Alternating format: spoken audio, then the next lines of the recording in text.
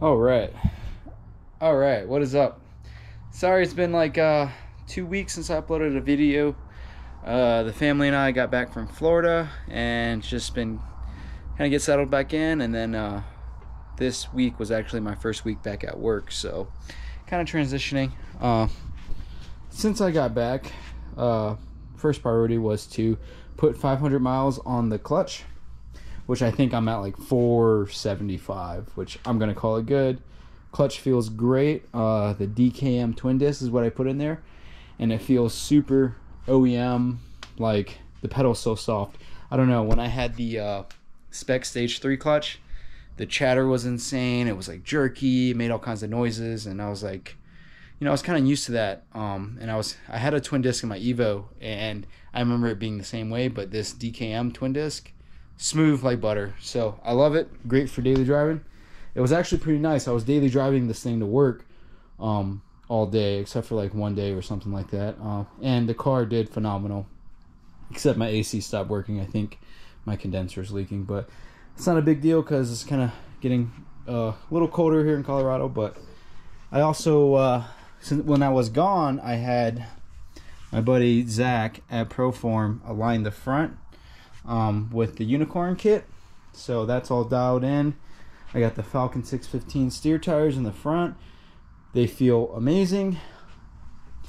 And this is the day before Slush Motorsports Festival. So big drift event, drag racing, car show, autocross, but I'll be drifting tomorrow. So I got off early and I decided to just, hey, let me do a nut and bolt check, right? Well, I'm glad I freaking did, because my axle bolts were loose and it was slinging all kinds of axle grease everywhere. And I mean, this side, these two bolts were completely out.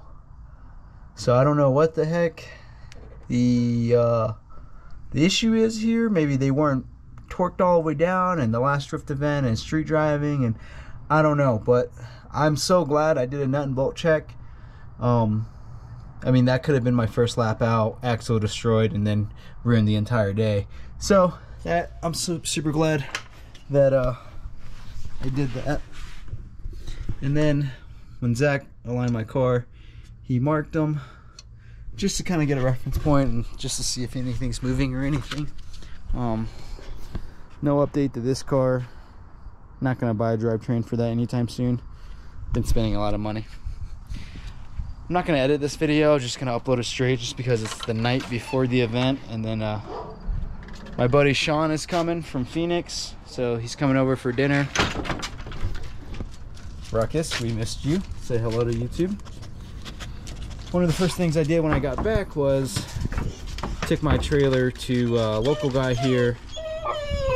Hey, calm down, dude. Alright, I'll give you some love. Go. Yeah, one of the local drifters here in town, and he built me this tire rack that supposedly can fit 12 tires and wheels. So after I got it done, I was like, hell yeah, but I realized I'm only bringing 6, so only fill the front half of the rack. But I thought it was pretty convenient to have this on my trailer because I was tired of, you know, 6 wheels and tires in the bed of my truck. It takes up most of the bed of my truck, and I bring a lot of stuff to the track, like a canopy tent, chairs, and stuff to make my family like comfortable while I'm there. So now I can put all the tires in the truck, or all the tires in the trailer. Yep. Other than that, I'm just gonna go over everything else, tighten everything else down, drop the car, and then pull the trailer out and just start loading my tires. Anyways, thanks for watching. Sorry I haven't been uploading. Got a lot of content coming up for sure. I just getting back into the work schedule because I've been off for like 3 months because of the baby. Shout out to the Army. That was pretty nice. Oh, one of the Apex wheels that my wife, on my wife's F30, was like a little scratch right on the wheel. It's not this wheel, but I'm just showing you. When they were mounting the tires, it scratched like on the inside of the lip. And then shout out to Rims to Go in Colorado Springs, the owner Mark. I've been going to him since I moved here, and one of his guys messed it up, and he was like, hey man, I'm just gonna order you a whole nother wheel, sorry about that. So I got a whole spare wheel, which was like, you know, 360 bucks. Appreciative of that. Got the front lip for her car, side skirts. I got the diffuser and like these little sequential mirror turn signals. And I also installed Apple CarPlay in her car the other night. The early F30 models didn't get Apple CarPlay, so I just got an MMI box for like 300 bucks and installed that. So that made the car more modern. What else? I'm just talking to talk now. Got BAV Group halos, which are going to be going in those headlights because I'm going to rebuild those, put it on this car. If you remember, I hit a deer and this headlight's all screwed up. I wanted to do it before the event, but like I said, with going back to work and everything, I just didn't have the time. What else?